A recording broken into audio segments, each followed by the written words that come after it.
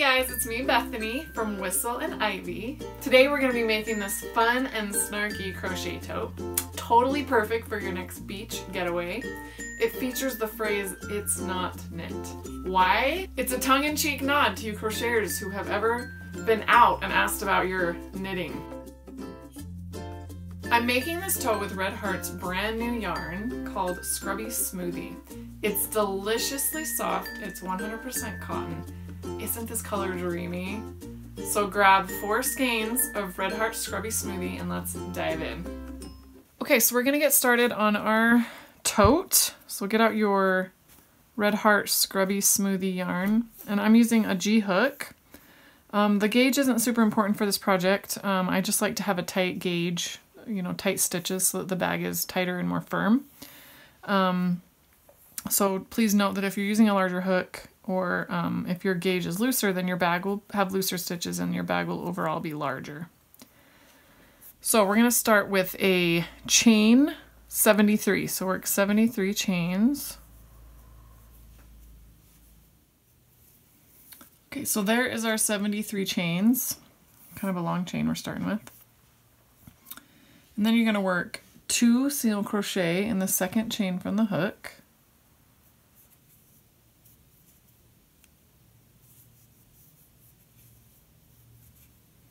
And then you're going to work back down your chain. You're going to work 1 single crochet in every single chain and then stop when you get to that last chain.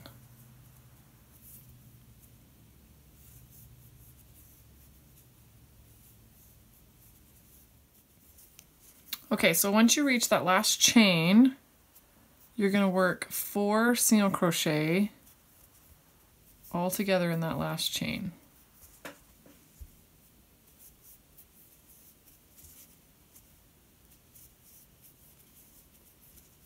And this will bring you to the other side of the chain.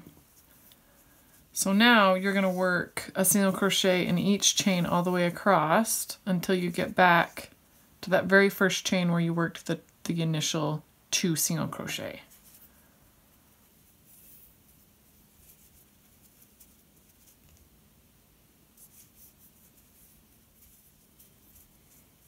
Okay, so we have reached that first chain, the second chain from the hook, the initial chain where you work the 2 single crochet. You're going to go into that same chain and work 2 more single crochet so that you have 4 total in that last chain.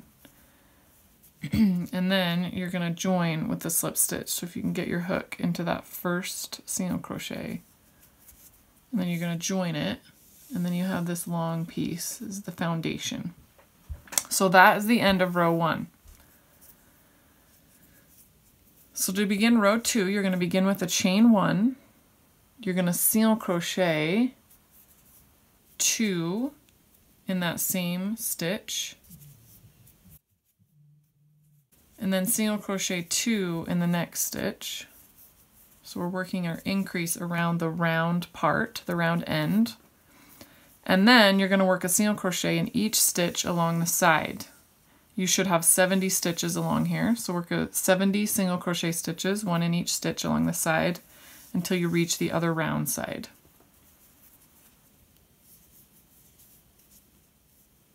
Okay, so we've reached the other round side. And so you have the 4 stitches that make up the end. So you're going to work 2 single crochet in each of these 4 stitches. So 2 in the next stitch, and then 2 in the next 3 stitches. And then this brings us to the other side, so you're going to work 70 single crochet stitches all the way back until you get to these 2 single crochet stitches from the first round. So work 70 single crochet stitches down the side. Okay, so we've reached those final 2 single crochet stitches, and you're going to work 2 in each of them. So the seam actually splits right down the middle between these 2 stitches. So the seam is right down the side. It'll be right down the side of the bag. And then you're going to join with the first single crochet. Okay, so we're moving on to round 3. You're going to chain 1. You're going to single crochet in the same stitch, and then you're going to work your increase in the next stitch. So 2 in the following stitch, and then repeating that, you're going to work a single crochet in the next stitch, and then the increase, 2 single crochet in the next stitch. And then work your 70 single crochet down the side until you get to the other end.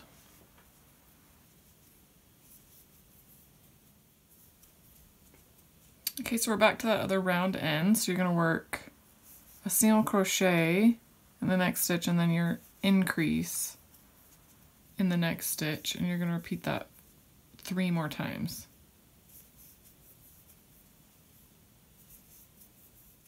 Okay, and then you're going to work your 70 single crochet back down the side.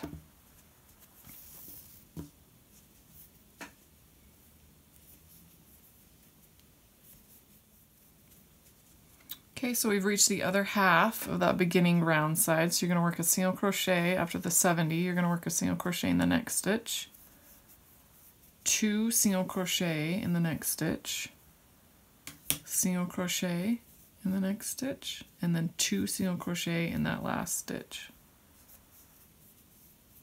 and then slip stitch to join. Okay, so that does it for the increases. So for round 4 through 13, you're going to chain 1 and you're going to work a single crochet in each stitch around, and then join with the slip stitch when you come back around. So you're going to repeat that. You're going to be now building the sides of the bag. So repeat that till you get to finish row 13, and then we'll start working in double crochet when we get to round 14. Okay, so we have completed round 13, and so we're going to move on to round 14. And we're going to be switching to double crochet, and we're going to start doing a filet crochet technique.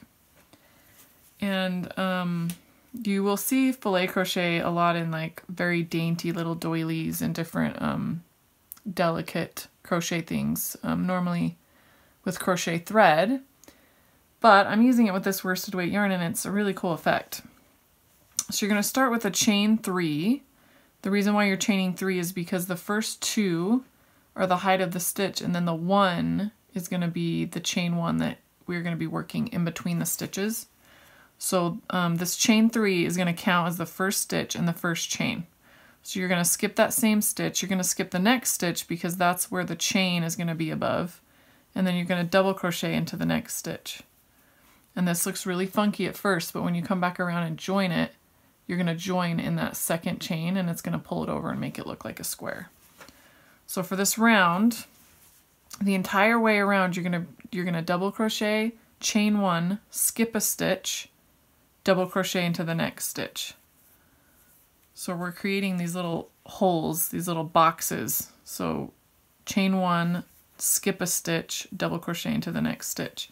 So you're going to have the same amount of chains, or same amount of stitches all the way around, because the chains are counting as stitches. You're skipping a stitch every other stitch.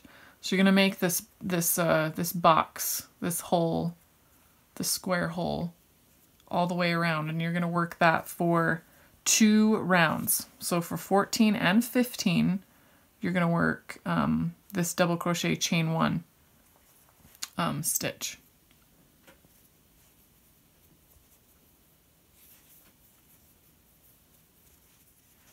Okay, so when you reach the beginning, you're going to skip that last stitch, you're going to chain 1, and then you're going to slip stitch into the second chain. You've got 3 chains there. So you're going to slip stitch and join into the second chain.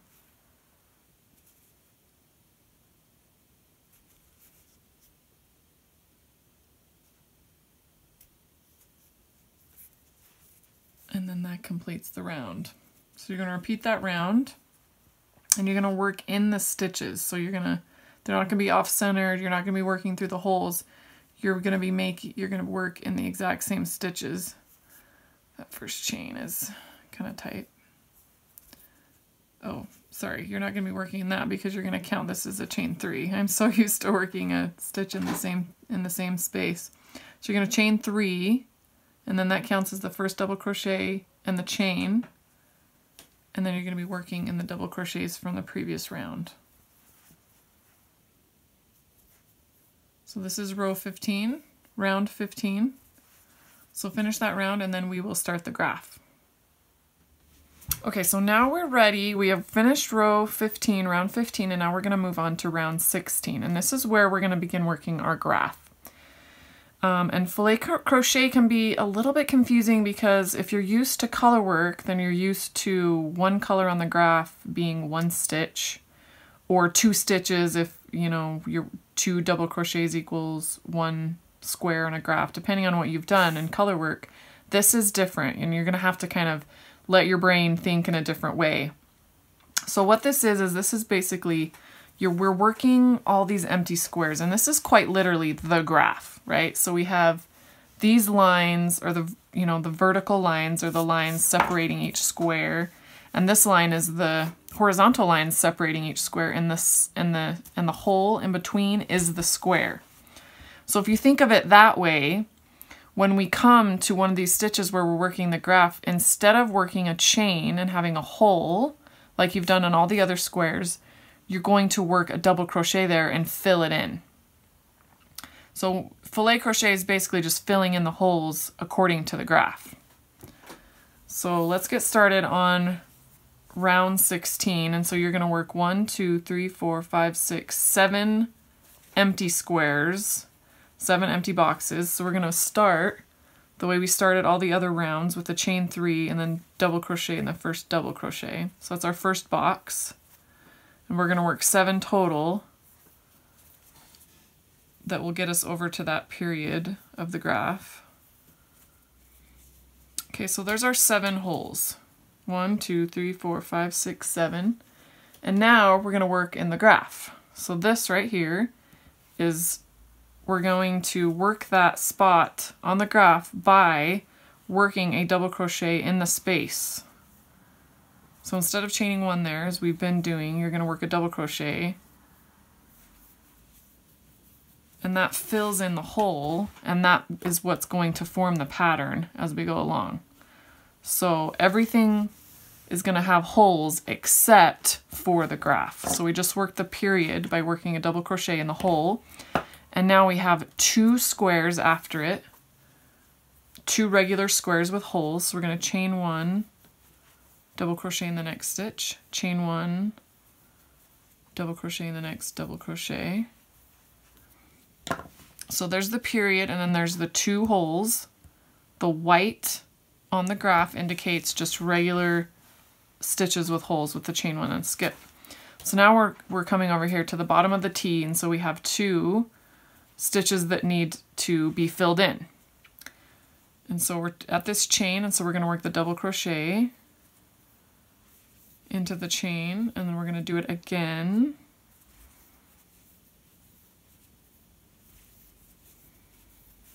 So we're not so much counting stitches here. What we're doing is we're filling in the holes. You're creating the graph. Like I said before, you're creating the graph with your piece, and then you're filling in the holes as you go along. So 5 stitches will equals 2. So that's why it can get confusing, because the boxes share a side. So this is the left side of this box, but the right side of this box. So 5 stitches will cover 2 boxes. So try not to get too hung up on counting stitches, because that's where it can get a little confusing. If you think of it as filling in the boxes, then it's a little bit easier to understand. So we've done the 2 at the bottom of the T, and now we have 2 empty boxes.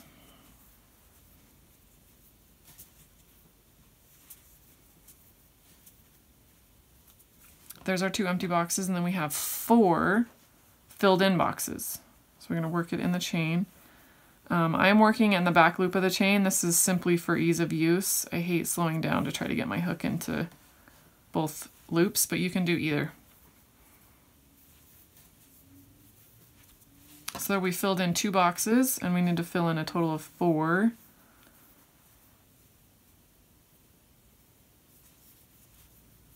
There's our third one.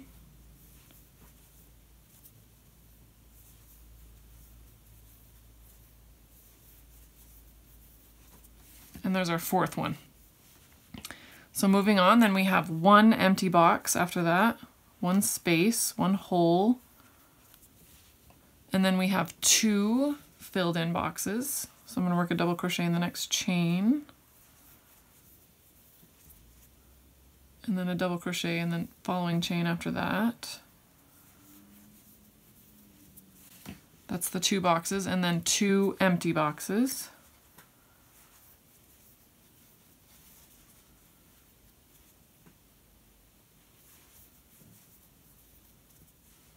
So we've worked the 2 empty boxes, and then we're going to work 2 filled in boxes for the other side of the N.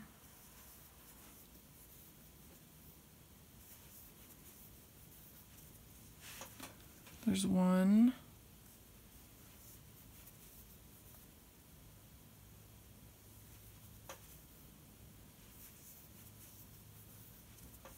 There's 2. Then we're going to work 1 empty box as we start into the K.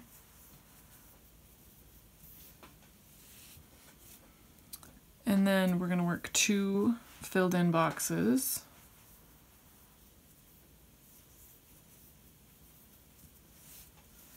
There's 1.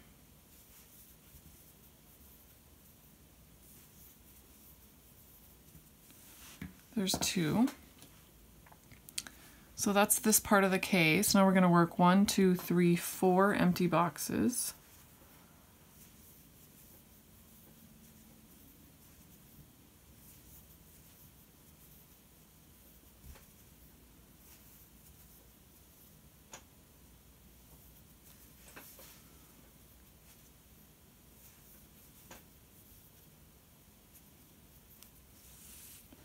There's our 4, and then to finish the last part of the K, we're going to work 2 filled in boxes.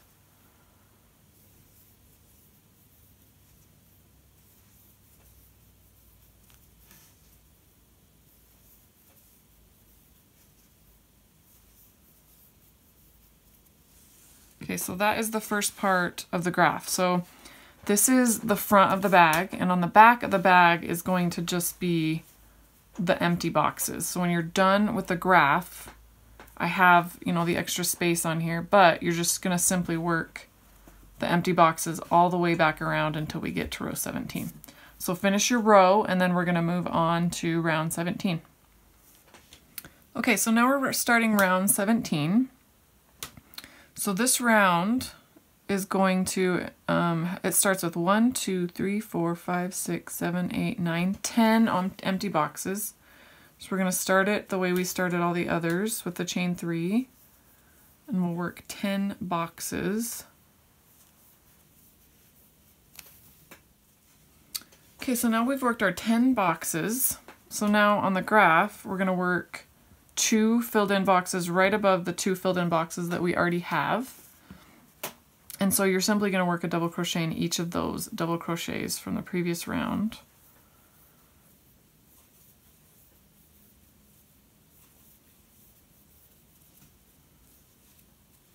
And then moving on, we're going to work 3 empty boxes.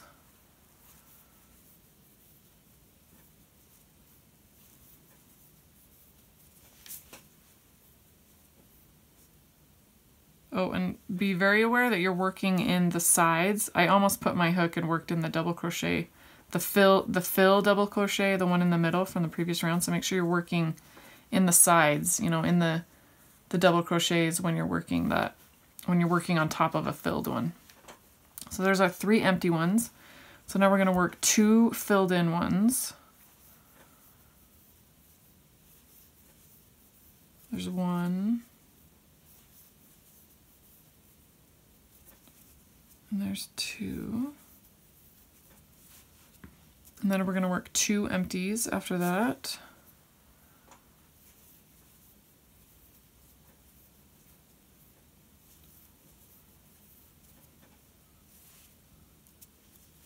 And then we're going to work 2 filled in ones, which is again right on top.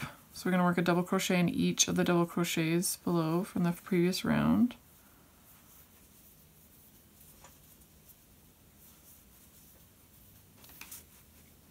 Then we're going to work 2 empty boxes.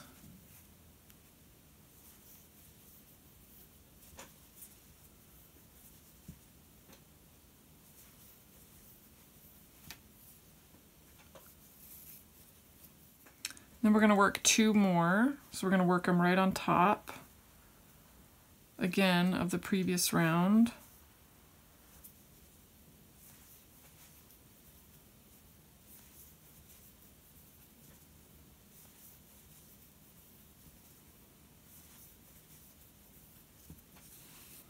And then we're going to work 2 empties, because we're building the slanted K part.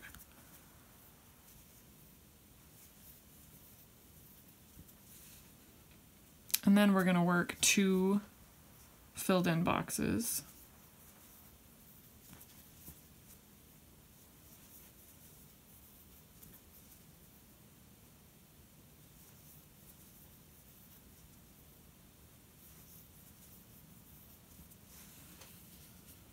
And then we're going to work 3 empty boxes.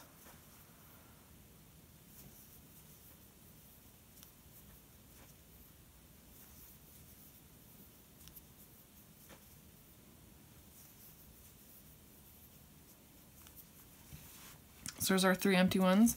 And then you're going to finish by working a double crochet 2 filled in boxes, so working a double crochet in each of the 4 double crochets that are right there. 5 total if you're counting the one side of the empty.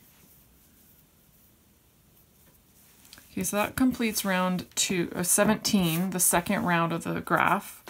And again, you're going to just finish out the row by working the holes, empty boxes, and then hopefully with this information you'll be able to work the rest of the graph. So you're going to finish out, you know, doing what we did, working the filled ones by filling in the holes. Then when you get up here, work the regular DC chain 1 skip. Work all the way up to row 38. Finish row 38 and we will join back up to work 39 together. Okay, and we are back. I have finished the graph. Hopefully you finished yours as well. You can see that the graph includes 2 rows of just the regular double crochet, chain 1, skip 1. So I've included that in the graph and you can see that it says the words. Now keep in mind that filet crochet is normally done with lace or fingering weight yarn, and so it is a little bit of a challenge to get the design to pop in this big of color, but I think it turned out really, really nice. So we're going to finish the bag. So you are done with your graph, and now we're going to finish and put on the handles. Okay, so starting in row 39, 38 was this last row of the graph. So starting in 39, we're going to work a single crochet in each stitch around. So you can start with a chain 1, single crochet into that same stitch. It's tricky getting into that one. And then work in each stitch around. And as I mentioned before, I just grabbed the back loop of the chain. This is my personal preference in simply working quicker. If you want to take the time to get your hook through both loops, you can definitely do that. Okay, so we finished up this last row, so we're going to join with the slip stitch. Okay, so that's the first round of single crochet, and now you're going to work 3 more for a total of 4 rounds. So you're going to work row 39, 40, 41, and 42 are going to be a round of single crochet, 1 single crochet in each stitch. So you're going to begin each row with a chain 1, work a single crochet in each stitch around, and then join. Okay, so moving on to round 43, you're going to chain 1, you're going to work a single crochet in the next 27 stitches. Okay, and so from here we're going to make the handle of the bag. So you're going to chain 60,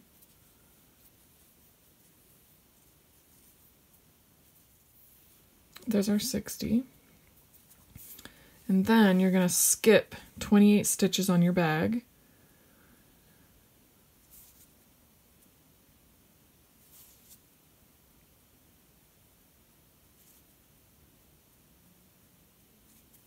So there's the 28th stitch, so you're going to work in the 29th one, having skipped 28. And then that's our first single crochet, so you're going to work 53 more. So you have 54 total single crochet stitches there.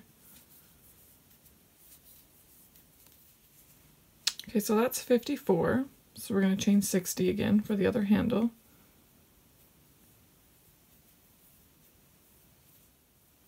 Okay, there's 60. And again, we're going to skip 28 stitches.